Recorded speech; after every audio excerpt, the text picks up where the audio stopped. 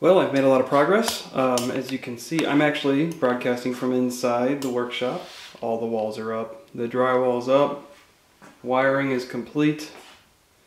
I've actually moved a lot of the stuff that was right in the middle of the shop out to the sides. I've done a lot of organizing just to make sure that I know where everything is. I know where most of my stuff is. I'm still missing some drill bits, some Forstner bits. I don't know where those are. My spade bits. I don't know. But that's the least of my worries. The next step is going to be lighting. So that's what I'm going to work on today. I've already got the conduit up there, and I've already got the sockets. And the switch is behind this tennis racket here. So, and here's my box full of LED light bulbs. And let's take a closer look at one of these right now.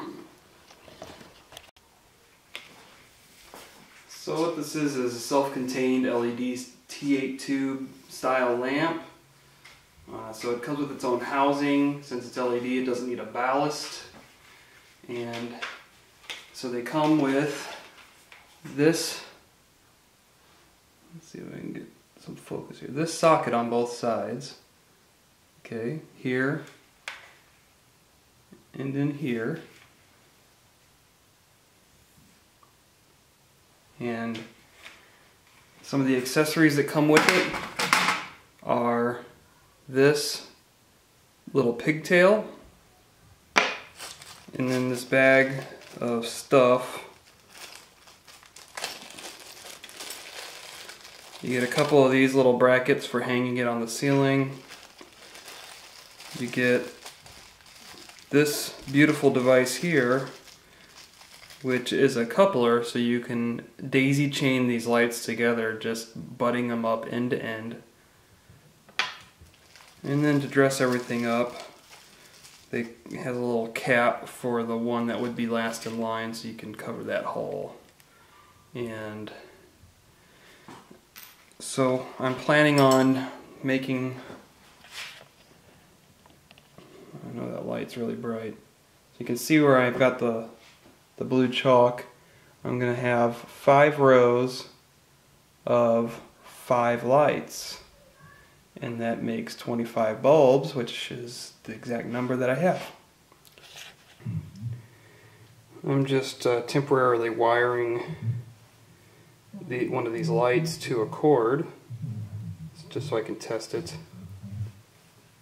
They leave a lot to be desired on the instructions on how to wire these. I know what ground is, and I don't think it matters. I don't think there's polarity to the lights. So I'm gonna go for it here. I don't know if in China this is just the colors that they use, if this is an international thing. I've got blue and brown and green on yellow.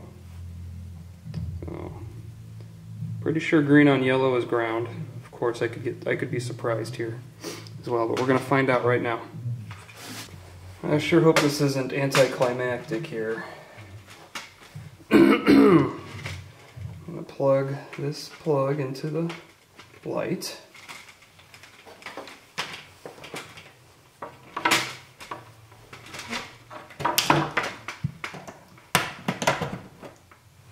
Ta-da! Woo! These are bright. Man, that's just one. I know you have no frame of reference and no context, but it is very bright. Compared to the lights that are already in here, just this one light is casting a shadow, or making everything else cast a shadow that's under the other light, if that makes sense. So anyway, I've got 25 of these to put in the shop. It should be nice and bright.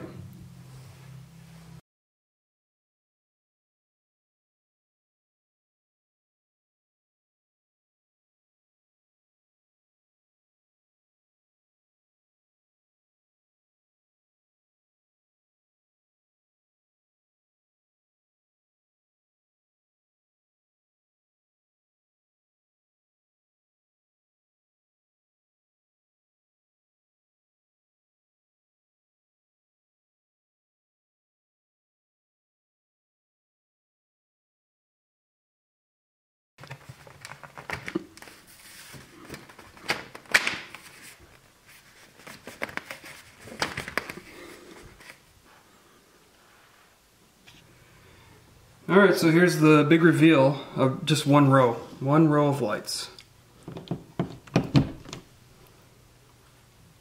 Take my camera a second to adjust. There's already a huge difference in the shop, just from the one row. So I mean, here's the dark side now, the dark side of the shop. One row, I've got 4 more of those, and I think it's going to make a huge difference in me being able to see what I'm doing.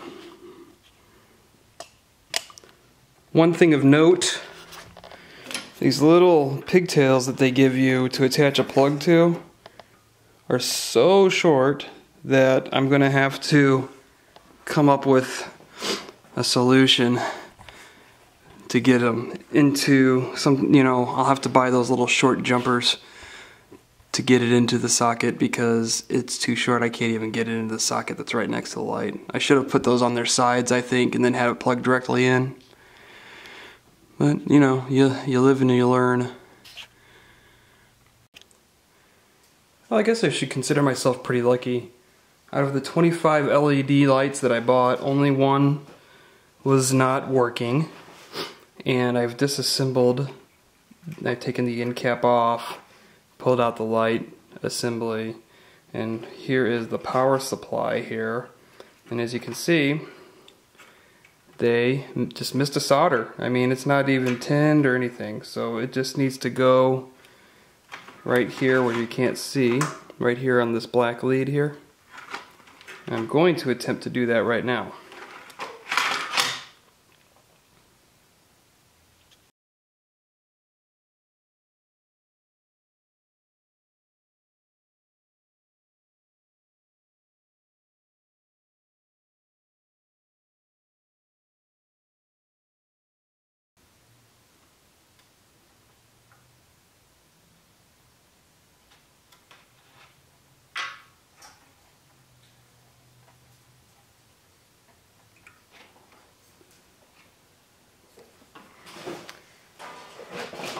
Alright, that did it.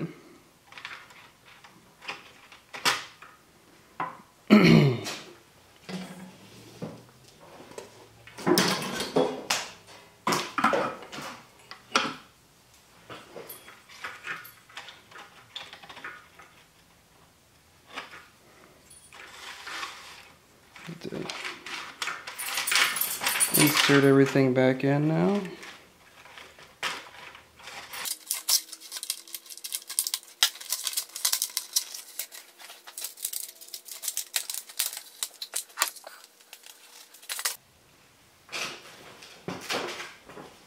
Plug it in to test it out real quick.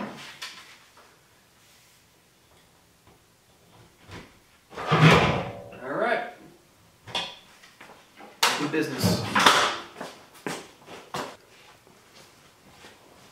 Alright, I'm gonna try to get a super wide shot of the shop.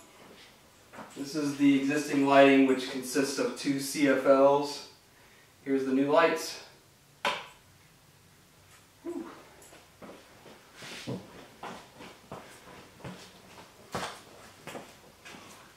Go ahead and pan around.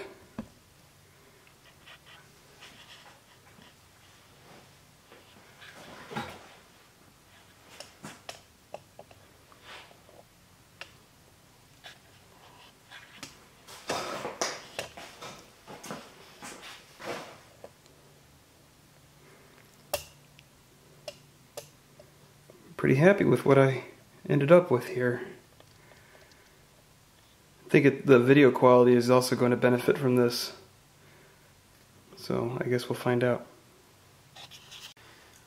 Okay, I think I'm going to end the building a workshop series right here. For all intents and purposes, the workshop is complete, and what is left to do is to build some shop furniture and storage and miter saw station and a whole bunch of other projects that I will just set up as their own individual projects on my YouTube channel. If you are interested in buying these lights that I have used, you can go ahead and click the affiliate link below.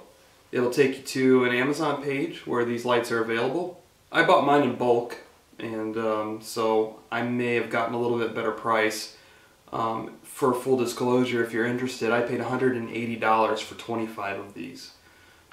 So well under $10 a piece, probably more like $6 or $7 a piece, and I think they're well worth the price. Thank you everybody for watching this far. I appreciate all the participation in the comments section, and everybody that reaches out and hits that like button. If this is your first time watching, go ahead and hit that subscribe button. I do weekly updates at a minimum. Sometimes I get 2 or 3 videos out a week. So thanks again, and I'll see you guys next time.